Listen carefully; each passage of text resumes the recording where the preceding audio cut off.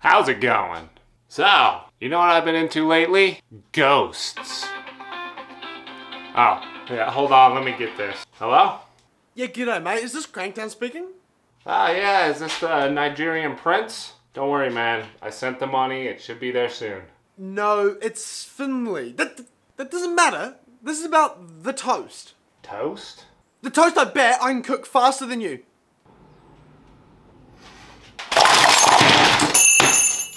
It's on! So yeah, toast. I've been challenged to see who can cook toast the fastest by Finlay. He's kind of just started on YouTube, but I think that he makes really good videos. Go check him out. I think it's here. Maybe here. But anyway, toast. So I'm planning to accomplish this toast cooking feat using this dusty old microwave that's been sitting in the rain on the side of the house for the last 5 months.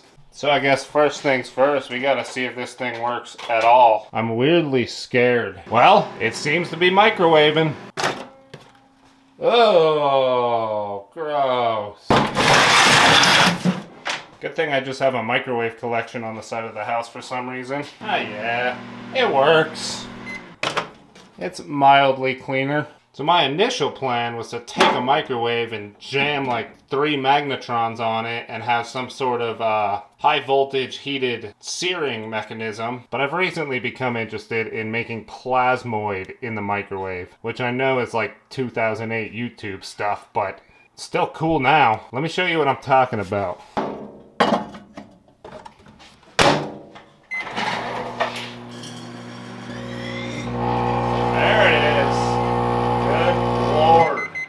Wow, we got a couple seconds of one. Now the reason I want to use that to cook my toast is it's a great amount of power in a small space. And it's freaking cool, man. So we got to find a way to reliably ignite this plasmoid and see if we can find a way to control it. So first things first, clearly the most important part, we need to get good shots. So I'm taking one out of Nile Red's playbook here. Just gonna drill a hole in the back and mount a cell phone. And with the wavelength of the microwave generated by this machine being about 12 millimeters, any hole under 6 millimeters should not let microwaves escape. So, hopefully I don't ruin this new phone I bought. Perfect. So I filmed all these clips in my free time over a couple of days, so the cohesiveness really fell to bits. So here's voiceover me. Professional, right?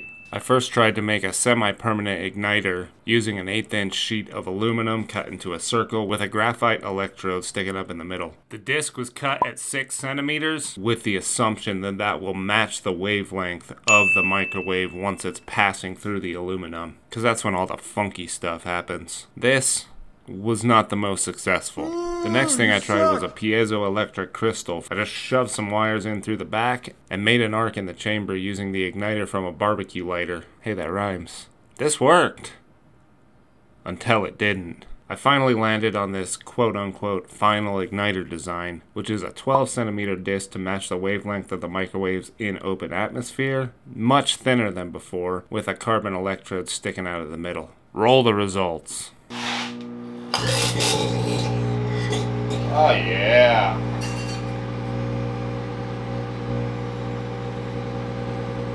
Still not very stable.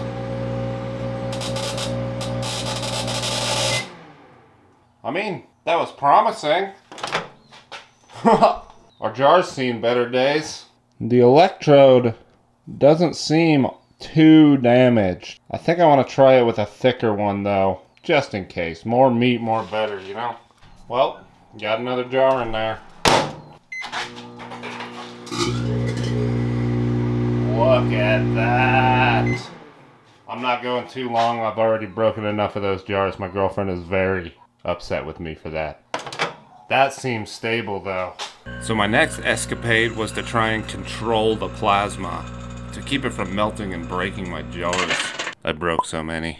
So my first try, I took an air hose and attached it at an angle to the jar to try and make a circular airflow through the jar. This just made it very difficult to make a stable plasmoid in there, no matter how low I turned the air. The next thing I tried were magnets.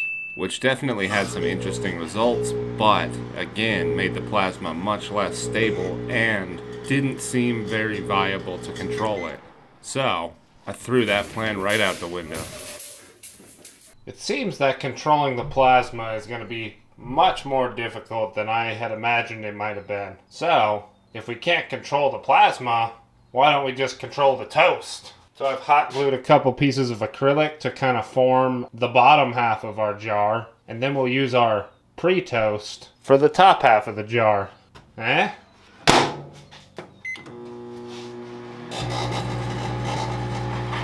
I think we can use this. Looks like toast to me. Delicious. Now to guide our little plasma beam, I've got a piece of acrylic tubing. Now, acrylic probably isn't the best material because it'll melt, but I want to be able to see through it, and can't do this in glass tubing, so it'll do. This will go on just like that, using our favorite, hot glue. Let's see what this looks like in there. Here we go.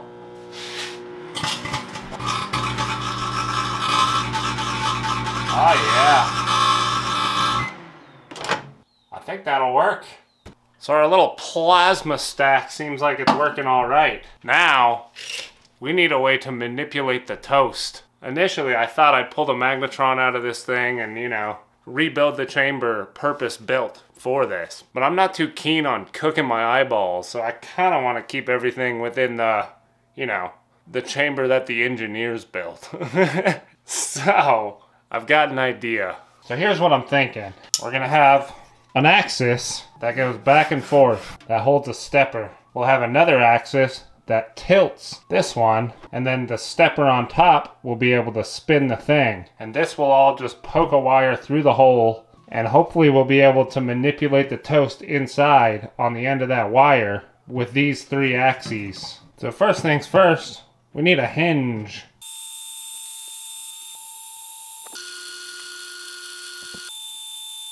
So we got ourselves a cute little hinge now. Now we need a piece to mount the linear rail onto. So went ahead and got this guy put together. That will be welded to one side of the hinge, like so. The other side of the hinge just gets a little mounting plate. Beautiful. Now we got our little pivot point. So in order to mount our linear rail,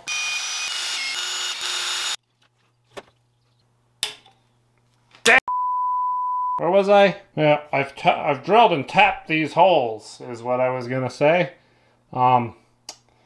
Yeah, I'm just gonna use nuts. Got our linear rail attached. That tap that I broke, that was obviously intentional so I could mount a pillow block bearing. Right? This guy goes on here, just like that. Now in order to pull this thing back and forth, I made this little piece to go on the lead screw. And to attach this in the correct position, I'm going to be doing a bit of a sketchy maneuver here. I don't even have any anti-spatter spray. Cross your fingers.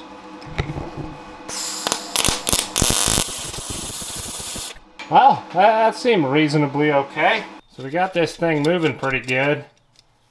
Now to drive it, it looks like I need to have this lined up with the bottom of the linear rail. So I made this little piece, which will weld on there just like that. If I could stand it up, screw it all up the front.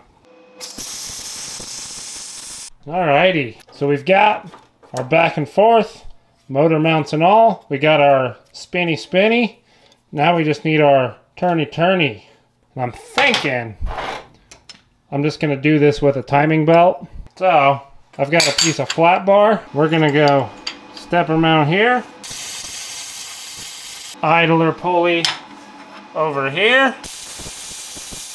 And then we can just put our other side of the hinge on here. We just need a new plan for mounting it to the microwave, but you know, we'll figure that out later. Perfect. Now I just gotta add these little timing belt grabbers onto our piece. So just like that, we've got all three of our axes. We just need one more part to make this thing work.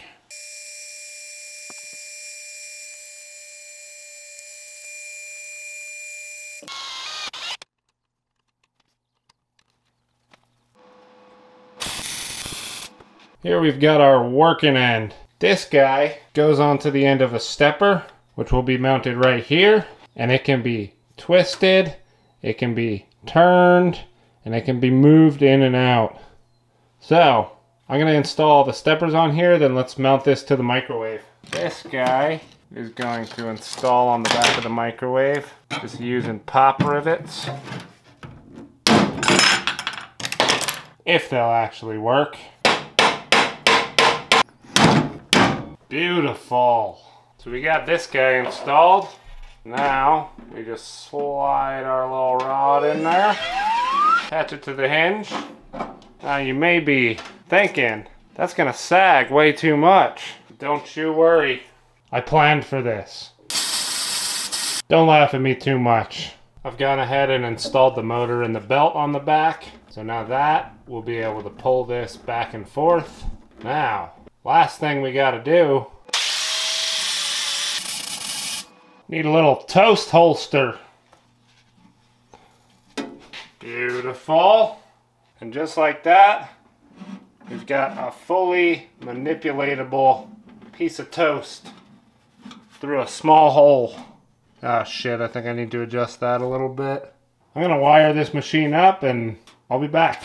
Ta-da! Looks like a normal, unsuspecting microwave, huh? Well, if you take a peek in the back, we've got our whole setup. Now everything is controlled by an Arduino Uno with a CNC shield. I didn't install Gerbil on here, I'm just using it to steal the stepper drives. And it's literally just running a sequence of movements to get full coverage on the toast. So, ain't nothing to do but to give it a whack.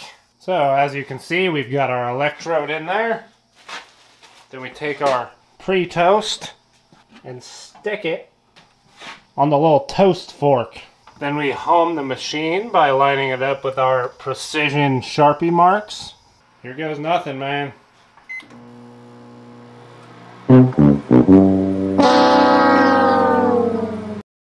And we're back. As you can see, things have changed in here. I think the toast was absorbing too many of the microwave, so I came in and made a little bit of a wave guide here. And then rather than the acrylic tube, I've made a little guard out of aluminum sheet in hopes that it'll reflect the waves a little better.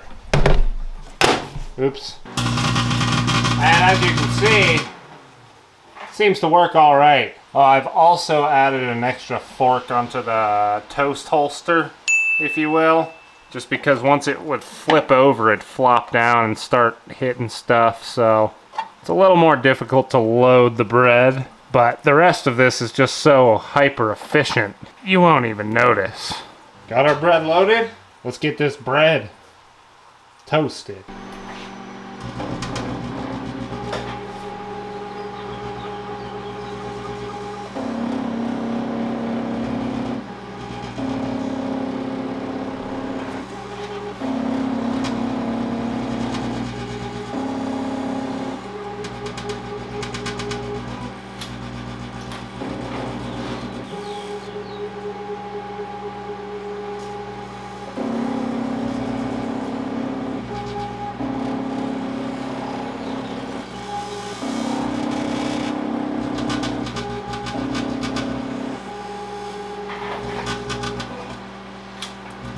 Time! What was that?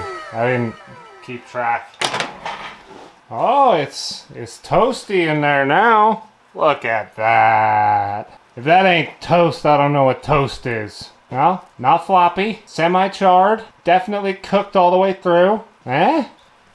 Tastes like shit? That's toast, man. I gotta stop eating those. There's definitely remnants of the electrode coating that thing. But, you know, the price we pay for efficiency, right? Well, won't be needing this anymore. Phew! So, we got our toast. Now, full disclosure, it's a couple days later and this thing's so stale I picked it up and it broke to pieces. But lightly charred, definitely cooked all the way through because it was in a frickin' microwave. So we got a 2-stage cooking process. Now clocking in at 40 seconds isn't really great per se, but you gotta give me some cool points for plasma, right? Everybody loves plasma. Make sure you go check out Finlay's video. I've been intentionally kept in the dark on what he's been doing, but I've seen bits and pieces, and he went all out. So check it out. It's one of these places. But yeah, that's what I got for you this time. If you like what you saw, leave a good old dinger. Think about subscribing, and thank you for watching. There's a spider web on my camera.